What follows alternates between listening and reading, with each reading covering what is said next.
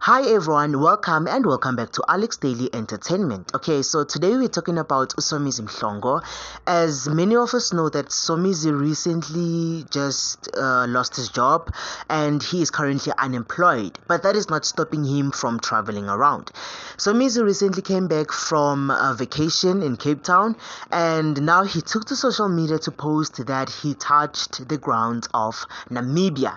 Yes, so Namibia is called the land of the brave, I think, and he's saying that what is common with him in Namibia is the bravery, and he shared pictures of him there, and amongst the pictures fans spotted that he was wearing an ensemble or something, and that was worth they said it is worth something around 300,000 rands. So basically he's unemployed but still living his best life.